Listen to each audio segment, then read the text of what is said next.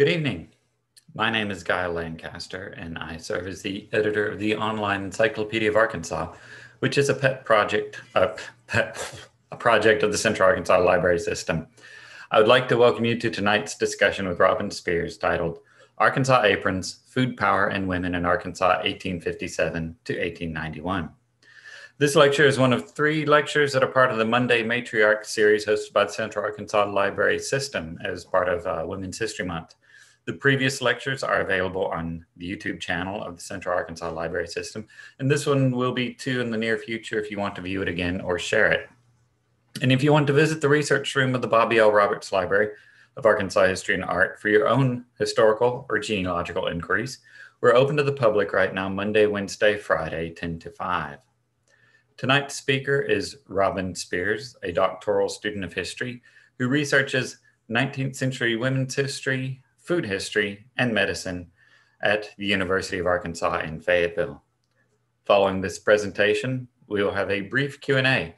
If you have any questions during the presentation, feel free to put them into the chat and we'll get to them at the end of the presentation. And with that, I will turn this over to Robyn Spears. Thanks, Guy. Can you hear me all right? Yes, I can hear you just fine. Great. Thank you so much for having me, and good evening to everyone. I'm honored to share with you some empowering stories that highlight how separate households or groups of women implemented food power right here in Arkansas. Food power is defined as a person or a group of people who use food exchange to change not only their standard of living, but also the course of events. Much of Arkansas's food history remains to be written, and it appears to be an uphill battle to improve the narrative.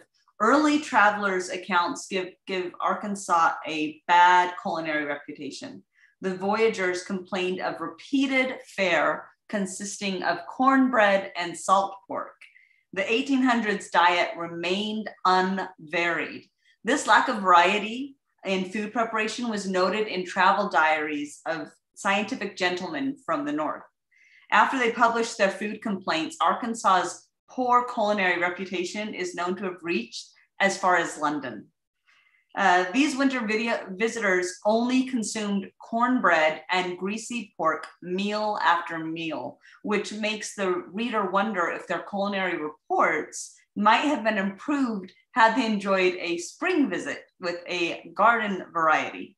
It would not be until 1854 that a positive review would be published, and alas, only in German. We enter our first story at a Calhoun County, Arkansas slave plantation in the 1850s. A locked cabin imprisoned 6 or 7 young, hungry children. Ex-slave Augustus Robinson explained, all the littles were kept in one house when the old folks were working in the field. Meanwhile, Grandmother Robinson worked in the house kitchen. This stellar grandmother, likely feeling powerlessness, knowing that her beloved grandchildren were starved and locked in a cabin without food, Grandma Robinson would hide kitchen food underneath her apron and carry it out to the children's cabin. Then she would there secretly pass the food through a crack in the wall to the hungry faces. Her grandson remembered she wasn't supposed to do it. But by carrying contraband food from the enslaver's kitchen to the children's cabin, Grandma Robinson exercised not only agency by practicing food power, but also a form of long-lasting slave resistance. Grandma Robinson saw and felt the need to nurture her grandchildren. Her choice saved lives and changed the course of events. We travel now to Fayetteville, Arkansas in the late 1850s for our second story. The McCurdy women acted with food power to transform their household into a wartime supply factory. Mary Jane McCurdy Collins Weaver recalled, there was a smokehouse where we cured our bacon and put up our hog meat. We also used it for a general storeroom. Before Pa left, he got one of my mother's sisters to stay with us. At the beginning of the war, we had plenty to eat. Ma and Aunt Mag raised the garden, and vegetables was plentiful. Then, too, we had a good supply of meat in the smokehouse. Weaver's father, James Donald McCurdy, solicited his sister-in-law, Mag, to come and work with them. Men, women, and children knew the power found in female cooperation in food preparation, a form of food power. Weaver recalled the pain of watching her mother grieve the absence of her father. For 2 days, the women sat at home listening to the guns and cannons of what is believed to be the Battle of Prairie Grove, fought on December 7th, 1862. One can well imagine the feelings of worry, powerlessness, and grief, not knowing if your husband and father lived or died on the battlefield. What vehicle brought these powerless women the information they so craved? Food exchange. The McCurdy women took action and baked all the pies and cookies they could carry. When the gun stopped firing, the women, with their horses, carried all the food they could to the battleground. The wounded lay all over, propped up against trees, and some of them just sprawled out. Mother McCurdy hunted all over for her husband. When she finally found him, it was the happiest meeting that they had during the war, because she had thought he was dead. The women tended to the wounded and fed them first as long as the food lasted. Each injured soldier was given a piece of pie and a handful of cookies.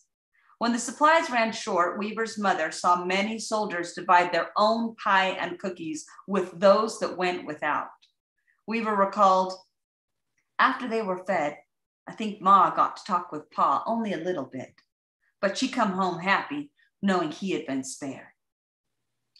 By carrying pies and cookies to the dying and the wounded, Weaver and her mother gained valuable, empowering information. Food power enabled them to help in the war effort at a time when women's military roles were quite limited. The battle resulted in a tactical stalemate that essentially guaranteed Union control in Northwest Arkansas. In addition to engaging in food power on the battlefield, the McCurdy women treasured their kitchen tools. Of all the possessions her folks held onto in their move from Arkansas to Texas, they valued a frying pan and a skillet. Weaver remembered, when our folks got to Texas, I don't think they had a thing in the world but a frying pan and a skillet. A skillet, you know, that was what they baked bread in. Generations later, Weaver continued to treasure a kitchen tool. She recalled a girl near her age giving her a little chicken that Weaver would raise to a beautiful hen. When Weaver's family moved, she traded the hen for a rolling pin. At the time of the interview with Weaver, that same dark walnut wooden rolling pin still hung on her kitchen wall. About the rolling pin, she said, all my children want it. I don't know what I'm going to do with it. I can't afford to cut it up and divide it. It was old and had been used lots when I got it, and I have had it for 75 years. After I had used it about 74 years, it commenced to show some wear, and my son Lon sandpapered it down for me, and it is as good as new now. What treasure did Weaver prize highly and regard as an invaluable heirloom? A rolling pin. She craved connection to loved ones in food preparation, on the battlefield, in moving the family to Texas, and in leaving a legacy for her children. Our third food power story continues at another Northwest Arkansas battlefield, the Battle of Pea Ridge in March of 1862. Also known as the Battle of Elkhorn Tavern, the Union drove Confederate soldiers into Northwest Arkansas. Confederate troops counterattacked, trying to recapture northern Arkansas and Missouri. Union forces stopped the Confederate attack. This Confederate defeat secured Union control in most of Missouri and northern Arkansas. Mary Elizabeth Wardlow's home rested directly in the path of Union soldiers. After the feds gathered up all of Wardlow's chickens, they demanded she cook them to feed Union soldiers. Staunchly Confederate, Wardlow did cook them, feathers, entrails, and all. This form of rebellion against the Northern feds could only come through food power. Wardlow took advantage of the presumptive female role as cook, defied orders from Union soldiers, and resisted the invading army.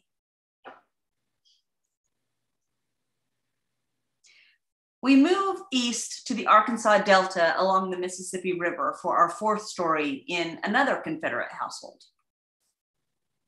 It is here that we will discover how the Southern slave-owning society was dealt a major blow due to the loss of food power among plantation mistresses during the war.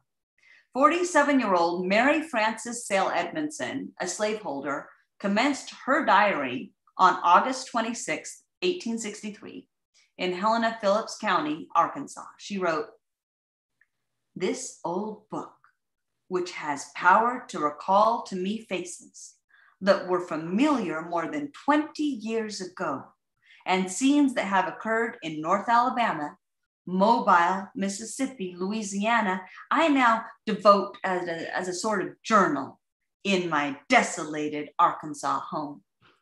Beginning far down in the second year of the cruel war waged against us." According to Edmondson, the balance of the Civil War hinged on who had the most salt. She lamented the loss of it and fervently prayed that she would not have to cave in to her northern enemy for want of it. She wrote of the dread that accompanied their need for basic necessities. She grieved that their needs might compel them to, quote, take the oath of allegiance to the Lincoln government. All of the community's efforts to acquire salt had failed. Salt was so important due to the rampant need to cure hog meat. Without the ability to cure pork, an Arkansas mainstay, a family could starve. In December of 1863, Arkansas experienced a severe lack of food and an increase in the number of men away from home.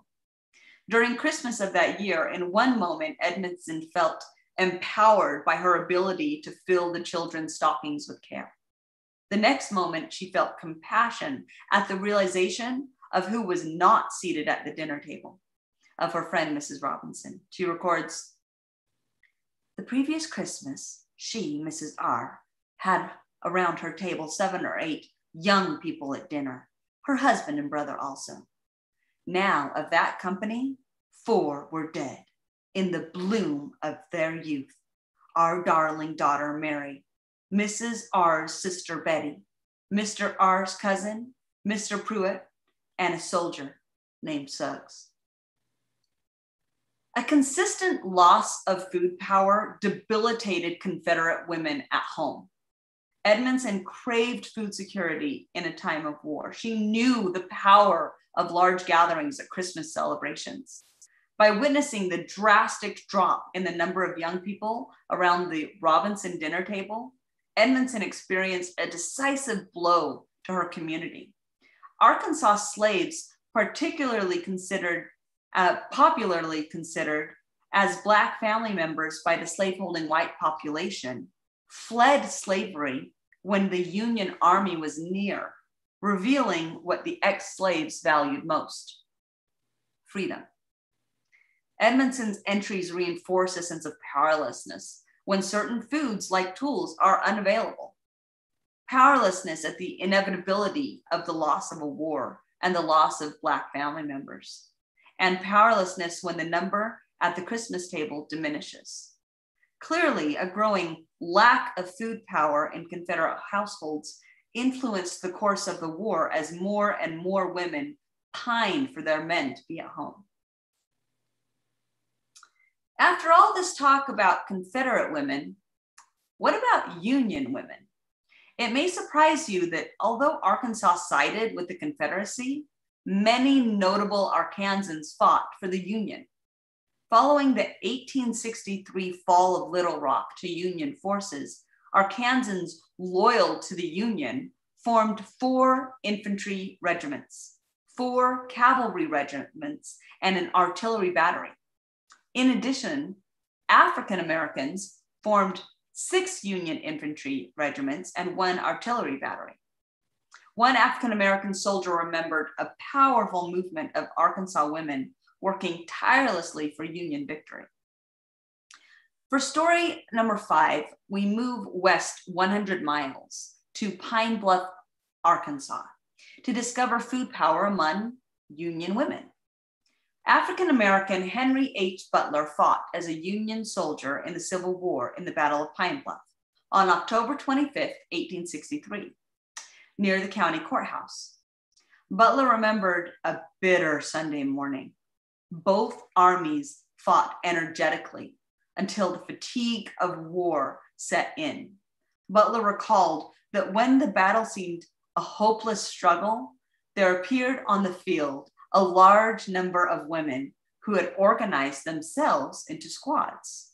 They were carrying small platforms, 2 to a platform, upon which was coffee, sandwiches, and other eatables. Butler, exhausted, watched these women as they went among the men, feeding the soldiers. At the same time, these women warriors kept up a constant, encouraging talk. Stand up to them, men. Be real men. Be whole men. Don't give up. Fight them. Men, we are behind you. Show your stuff. Fight them to the last man. You have them whipped. Just stay in there and fight just a little longer. Butler emphasized, those women kept us fighting on into the night, and then the Confederates began to give ground, which continued into a general retreat. The Confederates had no sandwich squad. If anyone should ask you who won the Battle of Pine Bluff, tell them that Henry Butler said that it was the Women's Sandwich Squad that joined the Union forces armed with food and encouraging words. Butler does not indicate whether the women were Black or white. By walking 2 by 2 and carrying coffee and sandwiches, these women delivered an influential blow against the Confederacy by exercising their agency through food power. Union forces successfully safeguarded the town against Confederate raids. The Union victory guaranteed the security of the garrison until the end of the war. We return now to Northwest Arkansas to a Carroll County emancipation camp toward the end of the war. Here, we see another example of how a loss of food power can be a stronger influence than a gain. African Americans Elizabeth Holsey and her brother left the slave plantation to join the emancipation camp. The first night in camp, Elizabeth felt concern for the well-being of the abandoned plantation mistress, Mother Holsey. Elizabeth knew Mother Holsey was not only left alone with all the work and not a soul to help her, but Mother Holsey also endured a devastating blow when the Bluecoats had gone through the house and upset everything. The second morning in the emancipation camp, Elizabeth approached the camp's captain with just one request. She sought permission for herself and her brother to return for just a day to the plantation house to help put everything away and do the washing. The captain agreed to the plan, but knowing the danger involved, he gave them 2 words of warning. First, to return to camp by 5 o'clock, and second, to leave all of their children safe at the camp. Elizabeth and her brother agreed to the terms and walked back to the plantation house. While there, Elizabeth did all the washing, every rag that she could find, while her brother chopped and stacked all the wood that he could chop in a day. After finishing a long day of compassionate service, Elizabeth and her brother left the house for the last time to return to camp. Elizabeth would never forget the concern, worry, and grief demonstrated by the plantation mistress. Mother Halsey watched worriedly as Elizabeth and her brother departed. Wringing her hands and crying, Mistress Mother Halsey exclaimed, "Oh Lord, what will I do?" This former slave owner experienced extreme deprivation at her loss. The skills surrounding food were found in the slave woman, not the plantation mistress. The wringing of hands is evidence of the magnitude of the loss. While the freed slaves did take the time, the energy, the risk to return to minister to the former slave owner, they did ultimately leave the plantation to return to the emancipation camp. The freed slaves took their prized food power with them. Elizabeth and her brother wanted to return to the plantation house. These former slaves were free, yet they had compassion on their former owner. This is an enormous statement about the human condition during the war. As Arkansas continued its painfully slow recovery from the devastation of the war, over the course of the following decades, domestic landscapes transformed into small factories of the eggs and milk cash industry. Rural women relied on household garden plots and gathering eggs to facilitate trade with other women for their needs and an occasional luxury. These microeconomies empowered rural women to improve their circumstances, even when times were difficult or lonely.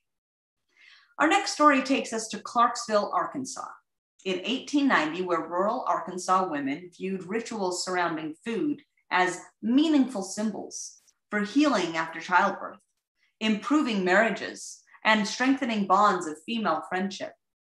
Born December 30th, 1848 in Port Jervis, New York, Sarah Jane Hazen married Corey Rhodes, a church minister. The family moved from New York to Johnson County, Arkansas. Unlike other diaries that have been copied or edited by family members, Rhodes' two diaries show her original handwriting. Each predated page measures approximately 3 by 6 inches and covers the years 1890 to 1891. Imagine a 3 by 5 card for each day of your life. What would you write? The pages are small, so her written words are limited. However, there seems to be much to read between the lines. As it is literally a daily diary, we see the ups and downs of food power. Her Wednesday, January 1st, 1890 entry quoted Mrs. H.R. Brown. "Look forward and not back. The traveled track bears many a footstep thou wouldst fain retrace. Press onward to the goal, the homeland of the soul, and leave the wayward feast for God's hand to efface." She followed the quote with scripture. "Commit thy way unto the Lord, and he will direct thy paths." Bible. It is interesting that Rhodes attributed her scripture simply to Bible because she wrote the scripture incorrectly. She combines Psalm 37:5, "Commit thy way unto the Lord, trust also in him, and he shall bring it to pass," with Proverbs 3:6. "In all thy ways acknowledge him, and he shall direct thy paths." Perhaps she knew the Bible did not say exactly those words. Still, they were somewhere in the good book. Regardless, these scriptures clearly resonated with her. The dinner table represented cohesion, not only for the family, but also for bodily healing after the trauma of childbirth. On Thursday, January 9th, 1890, Rhodes began her first diary entry. "Francis is 3 weeks old today. I went to the table for dinner for the first time." This Rhodes' first daily entry centers on her presence at the dinner table. It also tells the reader that Rhodes's childbirth on December 10th, 1889, with little Frances was quite traumatic for the 41-year-old mother. She associated recovery with the ability to sit at the dinner table. And she had hope and determination for the future as she started a new diary. Rhodes' entries do not tell the reader about the tragic losses of her older children, which poignantly highlights this watershed moment at the dinner table. These details must be uncovered by genealogical research. Arthur Melville Rhodes, Claude Merton Rhodes, Mary Lucinda Rhodes, Ada Dell Rhodes. Corey and Sarah Rhodes were no strangers to grief. Now, her 4-year-old son Milton and newborn Frances were 2 more possible losses.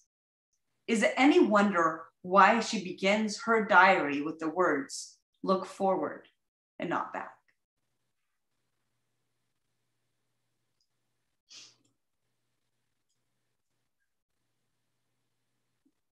Rhodes' diary also exemplifies the power of food in marriage. In the first 5 months, her daily entries, January through May of 1890, in all of those passages, over the duration of 120 days, only 2 phrases does Rhodes underline.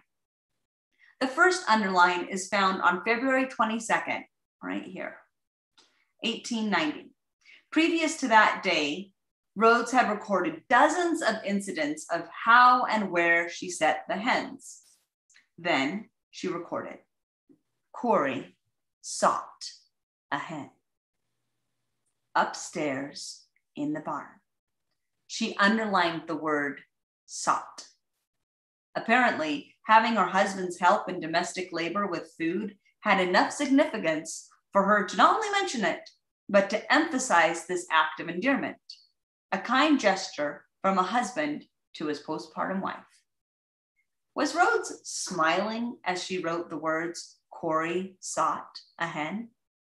It appears that this seemingly small act by her husband put her into good humor for the duration of the diary's entry. She follows this pointed sentence with a series of good news.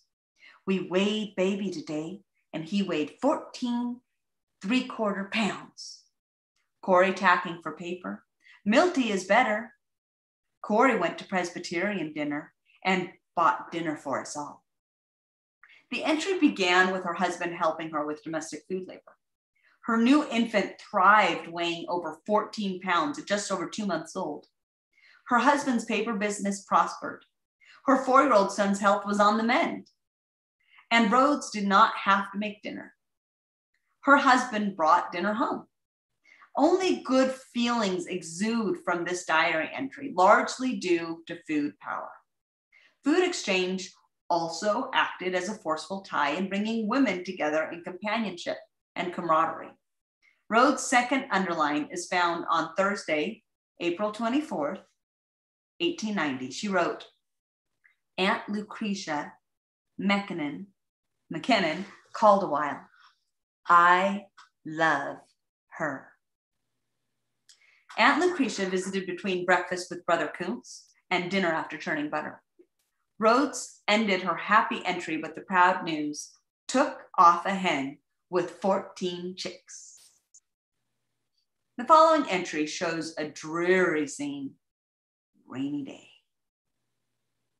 The 1880 census lists Lucretia McKinnon as a 57-year-old white widow living in Sparta. 10 years later, a sage 67-year-old matriarchal figure might be just what the doctor ordered. Rhodes had lost her father, Daniel Corwin Hazen of New York, just 3 months previous, on January 14, 1890. Having a motherly visit might have helped heal her grieving heart. Our final food power story has to do with how white families relied heavily on Black food power.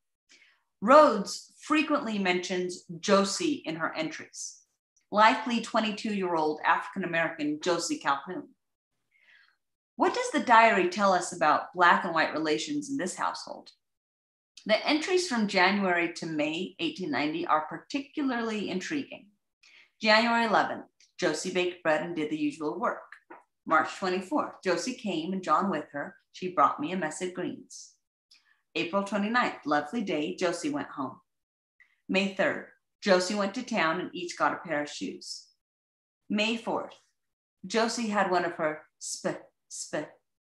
spells this morning. Rhodes depended on Josie. The May 4th entry is particularly intriguing. One common form of resistance by Blacks to white supremacy was pretending to be ill.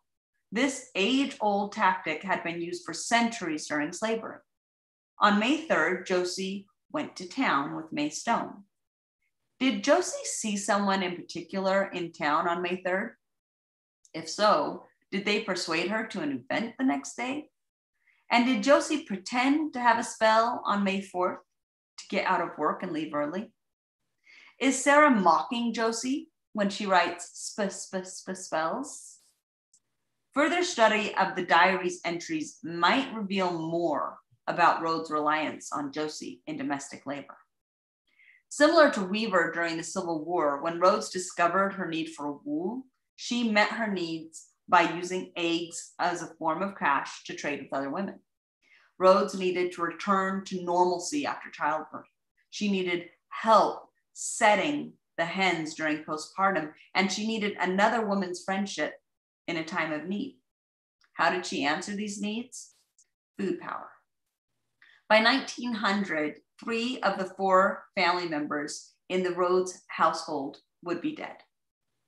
Her son, Milton, would pass away 3 years after these diary entries. Her son, Francis, would pass away 3 years after Milton in 1896. 47-year-old Sarah Rhodes would pass away only 13 days after Francis on April 2nd, 1896. Rhodes' widower, Corey, would remarry Elizabeth Mercy Reeves in 1898 and begin a new family. Without this treasured diary, we might only know Sarah Rhodes as the deceased first wife of a Union soldier and missionary. Rhodes would have no descendants to remember her, as not one of her children made it to adulthood. Now we see patterns of food power weaving in and out of the pages, tying family and community relationships even tighter during a trying time in the state of Arkansas. Food power would persist in the 20th century. While men went off to fight in the 2 world wars, women went to work canning, storing, and rationing food supplies. During the Depression, Arkansas women would find ingenious ways to stretch their pennies, exchanging domestic labor for a bag of beans, for example. A century later, during the COVID era, a global lockdown forced Arkansas families to become reacquainted with the kitchen. The concept of gathering the family around the dinner table became more important than ever as the world population was confined to the domestic sphere. What will food power look like as we emerge from this global pandemic? Will there be long-term societal changes regarding food from this outbreak? Future historians will be interested to research the history of what the unseen populations of families during COVID-19 accomplished in the realm of food power. Thank you.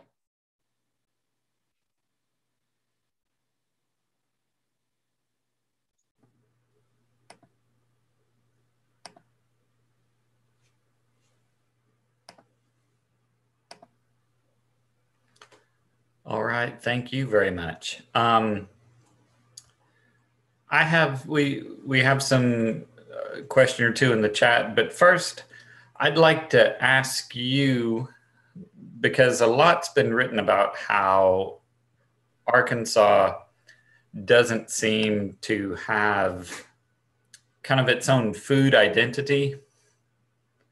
Right. And I wonder if you have any thoughts on why that is. Yeah, so we moved here about 4 years ago, coming from California. And one of my first concerns was food. So I actually researched it before we even came to Northwest Arkansas. And that was actually part of the draw, is that it said it pulled in Midwest, Texas, all of these other places came here to Arkansas. And so I view it as a melting pot, which I don't think is necessarily a bad thing to have a variety. So, Right. but, They yeah. they say mutts are the healthiest dogs, so I guess we're just the mud of the Americas, huh? Right, yeah. Right in the middle. You had talked about food and food power in the Civil War. I wonder if you have done any research on Reconstruction. Yeah, that's a great question. So in my studies, I did a whole seminar on the history of food power with Dr. Patrick Williams. Mm-hmm. And there is a dearth of information about Reconstruction. That's why you see a little jump over into the progressive era, because there wasn't much that I found, but I think it's out there. It's just to be discovered. Okay. One of our viewer questions regarding the reference to mess of greens, Josie's spell, March 24. Do you think those were foraged greens? I was wondering if you found any references to foraging in your sources. Oh, that's a great question. I did not find any references to foraging, but it would make sense if they did, What sort of greens would they have foraged?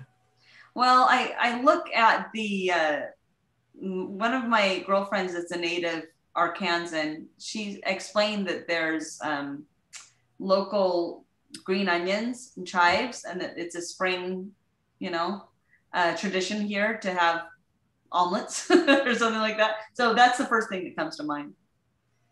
Or poke salad. Yeah. Mm-hmm. Poke salad. I've heard of that one too. Right. Or my wife and I were hiking the other day, and we saw it's a violet wood sorrel that grows in the hillier regions, and it looks a little bit like a clover, but it's got a splash of kind of a lavender coloration to it, and it tastes like hibiscus. Yeah. Yeah. My husband just bought a whole book about edible plants. I think Arkansas is a good place for that. Okay, let's get to the next question. Hello, thank you so much for such a wonderful talk. I'm an MA student at UALR writing a thesis about women and tomato canning during the first half of the 20th century. You'd mentioned an uphill battle in the study of food work in Arkansas. Could you elaborate more on that? Yeah, just the first evidence that we have of food history that we could find so far anyway was gentlemen visiting from the north and from England, and what they found was pretty dismal. And so they reported in scientific journals that Arkansas does not make good food. So, which I find ironic since we have such a French influence, but they published their works as far as London. And so that's why I say it's an uphill battle to make it a positive. I really enjoy reading happy histories, and that's what I focus on. So it was delightful to have these amazing, empowering stories after such a sad series of reviews in the 1850s. And it is interesting that we're such an agricultural state, but that agriculture hasn't transferred over into food culture. Right. That, most of the agricultural staples we've been growing as vast cotton fields or, monocultures of corn and soybeans. Right. It seems a lot of our land is for stuff to export elsewhere for some other purposes. Yeah. Okay. Next one. How did you find original sources of these individuals' lives? Oh, that's a great question. And that's what I'm proudest of. So thank you for the question. Dr. Jeannie Wayne is my advisor at the University of Arkansas. And when I gave her my idea of diving into diaries, because I really love Laurel Thatcher Ulrich's work on Martha Ballard, and I wanted to do the same thing that Laurel Thatcher Ulrich did for Martha Ballard to Arkansan women. And so Dr. Wayne gave me the assignment and she gave me a deadline. She said, this week you need to get down to the state archives and find at least 5 diaries. And so I drove from, Northwest Arkansas down to Little Rock to the state archives, and I was able to dig in and spend a couple days pulling diaries and just looking for food. The Rhodes diary for me was one of the biggest finds because it's original handwriting. It's not been edited by family members. But that's an untapped resource. I mean, there's a plethora of finds there that you could just go on, and you could lose yourself there for years. So it's a happy place. The first story you discussed, where the enslaved woman snuck food to her grandchildren, explain how we might see that food power. Yeah. So the definition of food power is a change of course of events through food exchange, or an improvement of a standard of living. And so the food exchange that took place there is a grandma carrying contraband food from the kitchen and exchanging it to her grandchildren who were starving in the children's cabin while all of the adults were away working. And so that exchange likely saved lives by feeding these children. Mm-hmm. Do you think that was very common? That's a good question. I think carrying contraband food was common. A lot of the research that I found actually took more hunting than contraband food. They would hunt at night, even when they weren't allowed to get food to supplement their diets for their children. And when that was discovered, then they tried to do it more, undercover. But they were very resourceful in the ways they supplemented their diet. Okay. One person writes, I'm curious because of my back to the foraging, curious because of my admittedly limited reading about foraging, and some argue that well-to-do white people would not forage. Perhaps it was only acceptable to eat if it was brought to them. So, I mean, do you find class differentiation? Yeah, that's a good question. Or is that something for future research? I don't know. Yeah, I didn't see anything about that. I mean, I think it would make sense that the garden plots for more well-to-do people would be more abundant, but I think also depended on the era and the sources. The Civil War was the most devastating event to take place in Arkansas, so I don't know if that affected foraging or not. Mm-hmm. Those are good questions. Okay. The food at the post was inferior to that at Hopefield in the colonial period. Also, Huckabees were once very common, a Batesville Civil War story, but hard to find now. That's from Arkansas historian Michael Dugan. Thank you. Would you care to speculate what happens to food power in the so-called food deserts of the late 20th and 21st centuries? What? I don't understand the food deserts. These are areas where they don't have like their own grocery store or outlet to purchase food within a particular radius. Mm-hmm. Some rural areas are called food deserts, but also some parts of cities can be food deserts if they're poorer places where no one's locating a grocery store. Yeah, so I think that goes back to the resourcefulness of Arkansas women. What they had, they used, and they were very resourceful. So they would, trade a bag of beans for what they needed. Okay. Oh, I think we're at the end of the Q&A. I have one last question. Oh wait, we've had foraging war years were challenging, but also the Reconstruction years were awful. So getting food, however, had to be okay, right? Slaveholders' wives may not have had skills to grow gardens, and later years perhaps too infirm. So just a comment there. So what's your future angle of research? Well, I really love the concept of food power, and so I'm taking that and moving it from food to medicine, and I'm calling it healing power. Mhm. And I'm focusing now on women in early Mormonism. They were called as healers, and they eventually ended up using medicine as well. In the 1870s, Brigham Young sent them to schools in the East to become MDs, to come back and save lives in Utah territory. So that's my next project.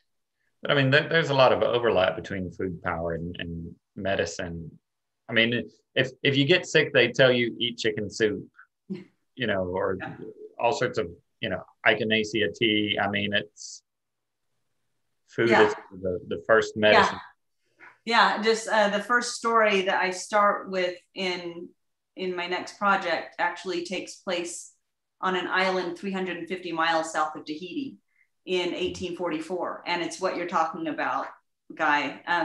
It's these native Tahitians. It's called an island of Tubuai, and they're battling between faith healing and using ink to save a child. And so you just see this balance between faith and science. The science that they have is their folk healings on this Tahitian island. But anyway, it goes back to early Mormon missionaries in the Tahitian islands in the 1840s, and how they reconcile faith with the science of the islands. But you're right, there's a lot of overlap. It's a lot of the same sources. I'm using diaries, and reports and newspaper reports, and it's good. We do have one last question. Okay. Is it food power when a Northeast Arkansas woman who got a job and announced that her days in the kitchen were over, it was TV dinners thereafter? Yes, there can be a lack of food power too. I think that when we resort to dinner, TV dinners, that's also a different form of food power. Right. That's sort of I just know that, my dad retired and I think was expecting my mother to cook at the same level she had been. And, she's retired too and has the feeling that if he wants it, he can fix it himself. So, yeah, when I was defending my thesis to Doctors Wayne, Williams, and West, Dr. West made the point that they'd been eating Eureka pizza. This was right after lockdown. This was about a month after lockdown last year. And he said his form of food power is found in Eureka pizzas. there you go. Well, okay, we've really enjoyed this. Thank you so much for being here and talking about this. And, maybe after the pandemic's over, we can have you down here to give a, not just lecture, but also cooking tutorial. And I would be honored. Thank you so much for having me. I really enjoyed talking about this, so I appreciate it. And to everyone watching this will be available on YouTube here soon. And all the previous lectures are also available there on the channel of the Central Arkansas Library System. Again, Robyn Spears, thank you so much for doing this. Thank you for being here. Thanks for having me, really enjoyed this, and good luck with all of your future research and writing. Thank you.